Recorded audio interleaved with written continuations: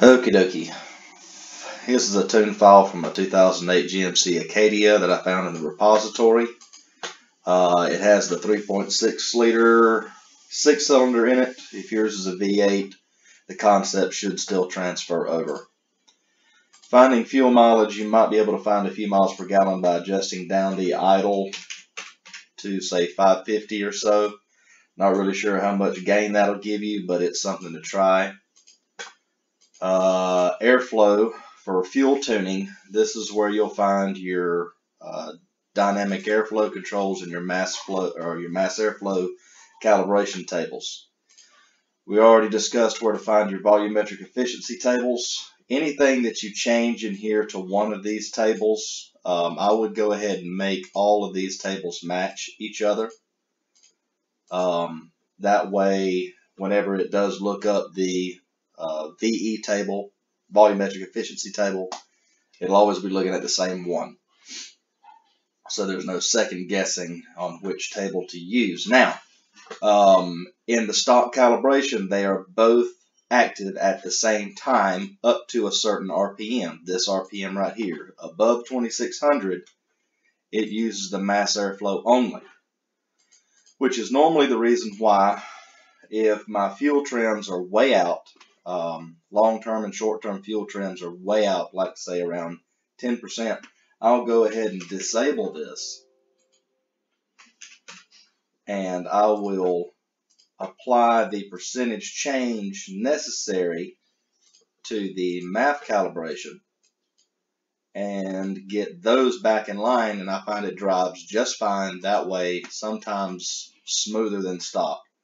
Now notice this is a nice smooth curve. You will need to keep that. Also, this table over here, this 5800 Hertz, is the same in both the high and low tables. You'll need to pay attention to that. If you do want to end up tuning the virtual volumetric efficiency, you will have to disable the mass airflow. That's done right here by changing this to 0. That's the high frequency fail, and changing the relevant DCT codes to fail on the first error. That way it'll be using the VE tables up here, and you can apply your fueling changes here, and you can get it to drive just fine using solely that. Or once you're done, you can re-enable the math and continue on from there. Just know that there are two sections that control your fueling: mass airflow and virtual volumetric efficiency. Now, as far as finding power, do not mess with anything in here for drivability. See, these things modify at your own risk down here. I say that for a reason. If you mess with these and it doesn't agree with the throttle body that you have, it will brick your ECU and you'll have a paperweight. Tuning your camshafts, there could be some fuel mileage to be found in here. Usually not. The stock configuration is pretty good. So I would probably leave that alone. Where you'll find most of your horsepower and fuel economy is going to be here in the spark tables. We'll get to that in just a minute. Closing this off, you don't have a supercharger, so you don't need that. Alright, for fuel, stoichiometric. In here, this is on a slope for the stock configuration, and that these percentages up here, that's percentage of ethanol. You do not have a flex fuel sensor enabled, so that doesn't mean anything to you as far as these percentages go, but the Stoich in here does. Now, for regular gasoline that does not have any ethanol, 14.68 is the Stoich for that. If you're running 10% ethanol like we do here in the States, it'll be 14.1 or 14.09, give or take. If you're going to be running E85, it's somewhere around 8.9. But this right here, you'll set this Stoich for whatever fuel you plan to be running. So if it were here in the States, this is what I would set it at. What this does is allow your computer to correctly guesstimate the amount of fuel to be injected by the air that it sees coming in. This helps control and get in line your fuel trims, nothing else. If you were to set this to something crazy lean like that, this would not improve your fuel mileage. The only thing this would do is make it run poorly and have wildly out of control fuel trims.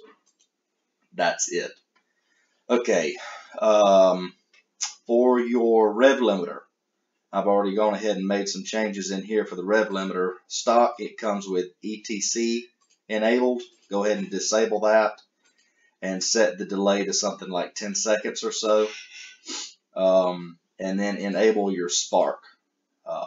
And what this does is it turns it back into an old style RPM rev limiter, where it go bam, bam, bam, bam, bam, bam, bam, instead of just holding one steady RPM. And that will increase your potential for flames on the back end. Now, one thing you will not do is turn off the fuel cut. You have to leave this enabled, otherwise the engine will just run away and you won't have a rev limiter at all. If you wanted some backfire when you decelerate, you can increase these numbers here. What this is at revolutions of the engine that the fuel injectors remain active after you lift your foot off of the throttle. You can increase these numbers here. That'll leave the fuel injectors open longer. Lower this number right here, I think it's 15 stock. You can lower that to 0. And then change your blend time from 100 down to 0, so it immediately drops the spark down while leaving the fuel injectors on, and it'll backfire all the way as long as the fuel injectors are left open. Blah, blah, blah, blah, blah, blah, blah, blah, blah, blah, blah, coming to a stop. It's cool to make noise, but it's probably bad for fuel economy. Nothing really to change in here. Let's see, power enrichment tables. I would leave these alone if I'm looking for fuel economy. If you're looking for power, take the delays out. And also, this is set really rich in certain places. 1.156 is leaner than stock, but plenty rich enough to be safe. I would set it for that. That'll save a little bit of fuel when you do go wide open throttle and probably give you more power.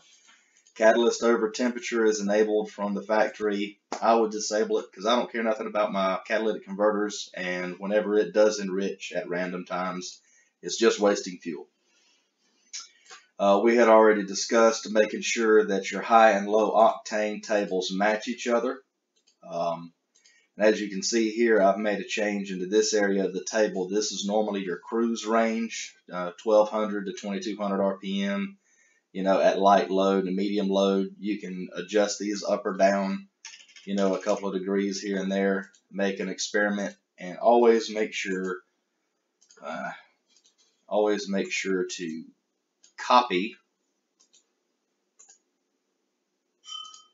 and paste your changes. There you go. Nothing really to be found over here unless you're modified heavily. Over here for your burst knock retard, change this table all to 0 and 0 this table out here as well. What that does is keeps it from dropping to really low timing whenever you push the throttle down and you're trying to accelerate. On this table, I would just disable my ETC limit. That's going to give you a little bit better throttle response. And other than that, that's about all I would do initially, and then I would go test drive it and see where you need to go from there.